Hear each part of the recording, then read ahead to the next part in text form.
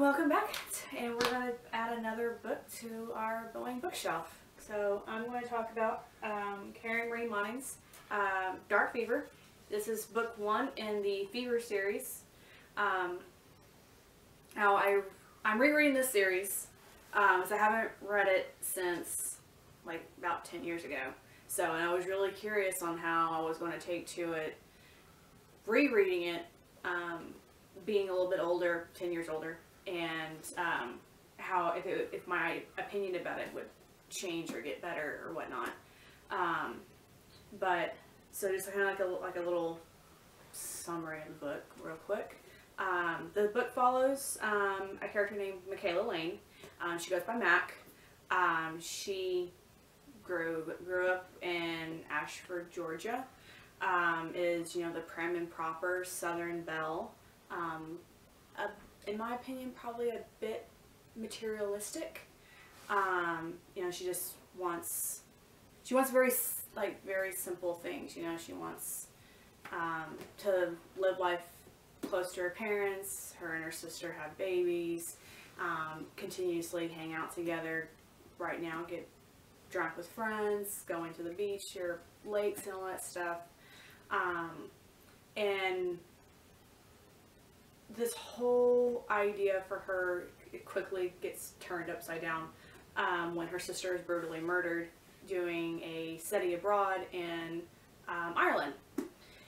And she gets a voicemail from her sister hours before she's killed saying that there's things that she doesn't even know about herself that she just barely found out, and that she needs to call her back as soon as she can, and they need to find a book. Not saying the name of the book because I will butcher it, but I could probably do it in like a memo on the screen or something, or whatnot, because I'm not even gonna try that. But so, and like her sister's murder case gets closed. There's no leads, no evidence, no nothing really to even track anybody down. And trying to process her grief, Mac decides she's going to go to Ireland. She's going to seek justice and maybe vengeance for her sister. It's something that she feels like this is what she has to do. And when she gets to Ireland, she quickly realizes that life is not what she thought it was going to be, or what it is. Like I said, she lives very much in mundane, I guess would probably be the right term. Very realistic. She doesn't believe in, you know, the paranormal. She doesn't believe in anything fantasy. Humans are it. This is what we get. And in Ireland right now, the Fae are leaking through into our world, and she realizes she can see them and see them in their true form outside their glamour, and it's horrifying. These are not Tinkerbell fairies.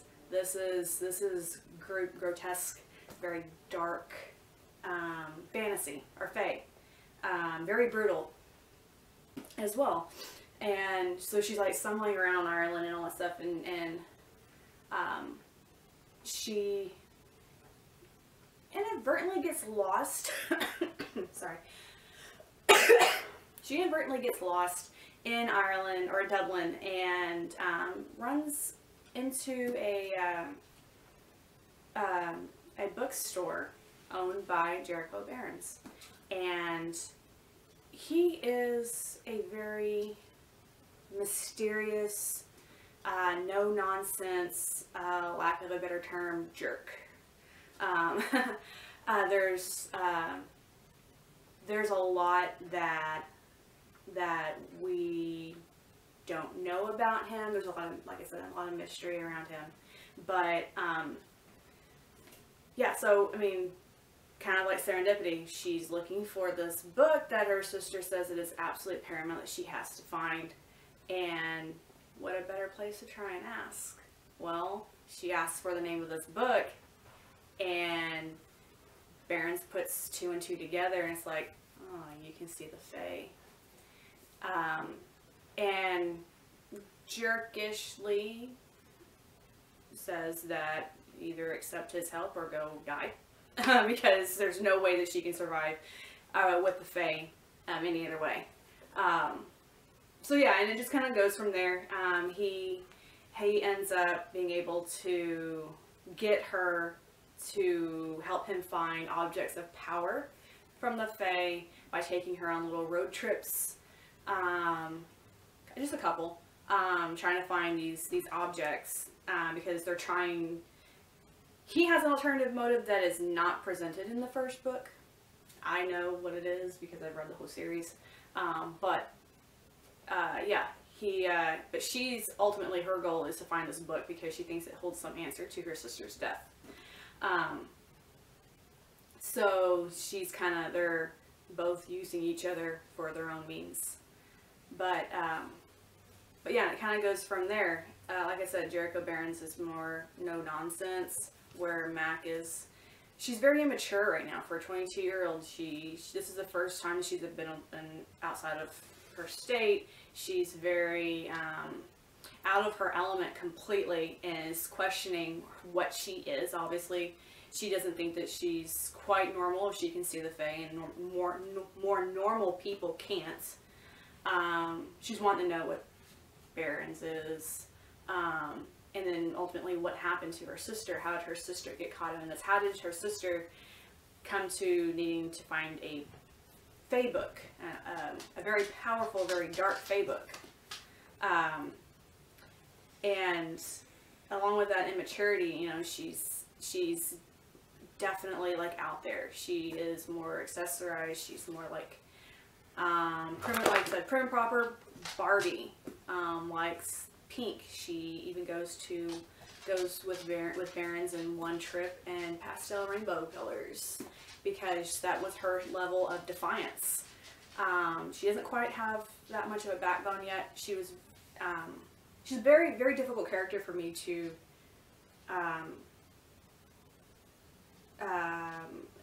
relate to because of that. I don't particularly care for the color pink.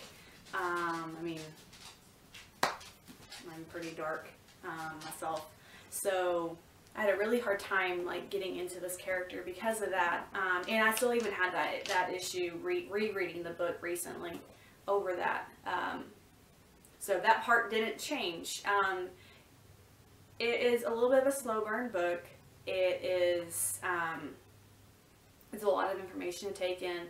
The world is done pretty well. I felt like I was right there in Dublin in the cold and dreary weather, rainy, where everything is green and pretty and busy. But yeah, the world building that Karen Marie Moning did was really good. The characters I feel like were pretty decent. Michaela, you know, it's the first book. Jericho Barrens, I mean, he's really just kind of, yeah, like I said, really like a jerk. There is another character we kind of get to meet just a little bit, and this kind of goes hand in hand with the style of the book. It is romance. It is more heavily romance than what I'm used to. I'm used to like Rachel Vincent's adult series, like either the Shifter series or the Menagerie series. With her, it's not quite as sexualized, where this is heavily sexualized, mainly because of this. The Fae in general are very sexual, I guess that's the right term. You know, one of the characters is Blaine, and if I butcher the names, please, if someone can correct me, that's fine. Totally fine. But Blaine, he is a royal prince, and Mac dubs him Death by Sex Fae. And she gets pretty detailed with the minor sex scenes that were in book 1. Nothing too bad, but you know, like 10 years ago, it was my very first, you know, true romance. I mean, this is more romance than Rachel Vincent's, I feel. but you know, it was a bit different. Kind of used to it now. But yeah, it's definitely more adultish, not YA at all. But it was really good. I liked it. I was able to enjoy it a bit more reading it 10 years later, because I just feel like maybe I was a bit more mature. My reading level has gotten better. My reading in general and comprehension has gotten better from 10 years ago, obviously. So I was able to kind of stay in the world a bit more. It does have a lot of the Fae names, which I'm not even going to attempt to say again. But Karen Marie Moning does put the words and definitions and stuff like that, kind of like part of Mac's glossary, is what she dubs it. And it does have them phonetically broken down, so you can pronounce them. In parentheses, it has like how it really sounds or whatnot, saying it, not spelling it. But yeah, it was really good. The one fight scene that's in there was very minor. I'm more used to like pretty decently described fight scenes. I mean, I keep going to Rachel Vincent, and I'll get to her books later at some point. But I'm used to more like a very detail-oriented like fight scenes. This, I think, fight scene took place in like a page and a half, I want to say. So it was, you know, I'm just kind of like, oh, it happened. Oh, it's starting. Oh, it happened really fast. It's over. What's going on? Oh, that's all we're getting. Okay. So that part was a little bit like, oh, my adrenaline got pumping, and it's over. But you know, I mean, you know, it is what it is. The book was good. I wouldn't necessarily say it's my favorite book out of the series. Probably one of my least favorite books out of the series. But yeah, I mean, right now the world is just really, really small. Like I said, Mac is just trying to get used to the world and get her footing. She has a whole bunch of questions and stuff like that. A lot of it is, you know, good questions that just, it wants you to go into the next book, which I am currently on, and that video will be coming up relatively soon, hopefully. I guess that's going to be my little talk or spiel for the book. If you think it's something that, if there's anybody who want to know more about it or whatnot, these books can definitely be found in like half-price books. Maybe Barnes & Noble, I don't know, I haven't quite looked. Like I said, I don't typically walk down the Barnes & Noble aisle. I don't typically walk down the romance aisle unless I'm absolutely searching for one of her books or one of Rachel Vincent's books. So I don't linger, I don't look, and it's just that romance isn't really my thing. Erotica really isn't my thing. But I do make exception for authors who have good writing, and these two definitely do. But yeah, pick it up, check it out, see what you think. It's a whole new world, definitely different than probably any other Fae series you could be reading, could have read, or whatnot. But it's definitely worth a try. But oh, I guess I really shouldn't cover up the name, huh? Okay, well, anyways, yeah, don't forget to subscribe, like, and comment. If you have any questions or whatnot, or any suggestions, any book suggestions or whatnot, again, let us know. We have no problem going and talking about even past books we've already read. So, but anyways, thank you for watching, and we'll catch you later.